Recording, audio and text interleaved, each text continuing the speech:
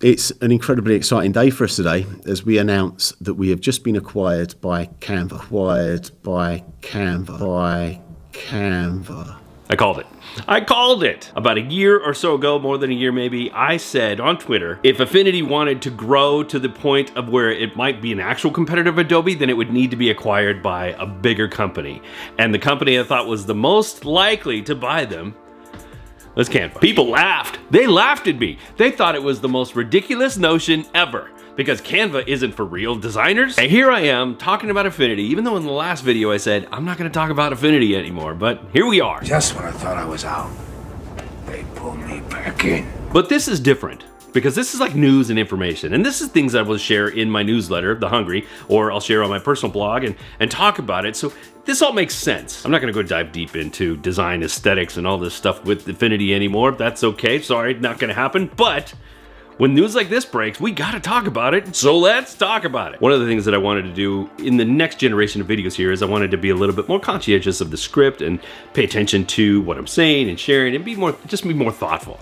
But this is news, and news needs to be shared now, and so I'm a little bit off the cuff right now. Bear with me as I and ah my way through this one, but like I said, we do need to talk about it, and I wanna start with the very first thing that I found peculiar about the CEO's announcement. Tell me one thing that you're most proud of about the Affinity journey so far.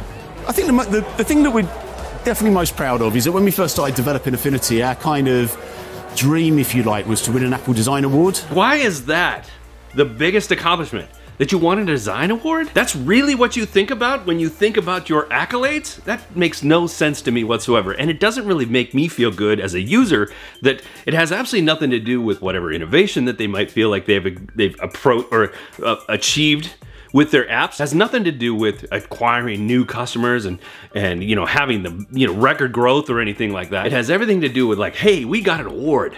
And I think that's weird. But let's talk about this acquisition because, like I said, I anticipated it. In fact, I'm actually shocked that it hadn't happened sooner, to be honest with you. And I think that it honestly is going to be a good thing for Affinity. Now they're gonna have all kinds of money to invest in the software to make it as good as they possibly could. They are a really small company, and they just didn't have enough revenue to really make huge leaps in innovation like Adobe does. Adobe has money coming out of every pore, every orifice. They have all kinds of money to invest in innovation. Canva is also making tons and tons of money. They are the #2 creative suite software thing, whatever you want to call it, on the planet. And so it makes sense that if they have all this money, they can take some of that money, inject it into Affinity, and maybe make it really truly competitive with Adobe. It's gonna take a long time before any of that even happens, but once it does, like, Adobe might actually start to feel a little bit of the pinch finally. So yes, I do believe that this is going to be a good thing for Affinity because they're gonna get that injection of revenue into it and that'll help them innovate. But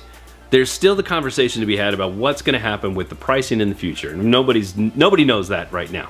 At least we don't know that right now. Affinity might not even know it right now, but I bet you Canva has a conversation in their head about what the future is gonna look like there. But let's look at Canva's pricing right now and kind of extrapolate out about what could potentially happen with Affinity. So as I'm looking at the website right now for Canva, it says that they do have their free version, which you get a lot in their free version, but there are some nuances, some tools that you don't get to use. You don't get access to their stock imagery and all that. I mean, there's some, but not all. Or you upgrade to the Canva Pro, which is 120 bucks a year, or like 15 bucks a month if you decide to do the monthly plan. It's not terrible as far as, you know, subscriptions go, because Adobe is, what, 50 something dollars now? I don't even know. I haven't checked. So you have this freemium model over here, which I wonder if they will take that eventually and apply it to Affinity. You get Affinity for whatever the enterprise cost would be. Like right now it's, well, normally it would be 50 bucks per app. So for all three of the main apps, it would be $150. But then if you wanted access to certain tools that they might eventually add to those apps, like say all the AI innovation that Canva has put into their software, but they also apply it to the Affinity tools, if you want access to that,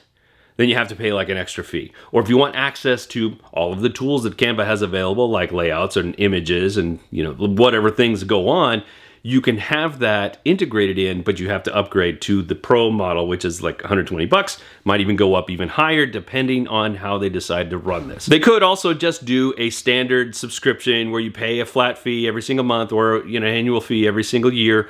And that's just it. That's how it's going to operate. Maybe it's 20 bucks a month or $29 a month to use the entire suite, but I don't know. It could be that. I'm speculating. I don't know anything. Although I don't think that that's really how it's going to go. Canva has done really well with their freemium model, and I think that they've realized, like, if it works, why try to break it? If it's not broke, don't fix it. So they probably will just take their freemium model some way and put it into the Affinity suite in some manner. I'm not exactly sure how that's going to play out. Or it could be completely wrong, and all they do is maybe raise the price of the software, integrate the new tools, and they just make it better than it already is. But then I got to thinking about the iPad apps and the App Store in general. And then I thought to myself, like, that really works well with subscription models. Games work that way, some of the other apps work that way. I mean, I'm sure they do have some apps that you can buy one time and just use them, but a lot of games and a lot of apps have in-app purchases. Maybe you buy the initial app, and then when you need certain tools or you need to upgrade or add certain things like stock images, you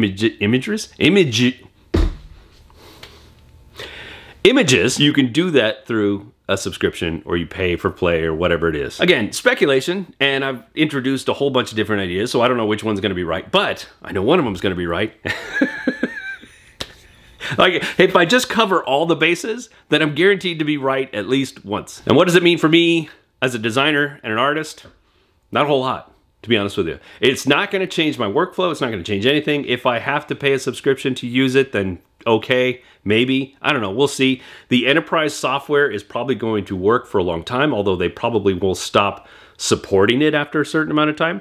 And as long as that enterprise software works on my machine, then I'm golden. I don't have to change anything. And in the future, if I don't share the thoughts here, I'll probably share them on the newsletter, which you can find right here. You can also go down to the description and click the link and subscribe to the Hungry newsletter, because that's where I operate most times, guys. And while you're headed down there, make sure you hit the like button and then share this with all your creative friends who might be interested in whatever it is that we're talking about here. Thanks very much, guys. I really appreciate you. I'm off on vacation for a little while, so you probably won't see me for a bit, but when I come back, I will have a tan and probably a lei around my neck. Here today, gone to Maui.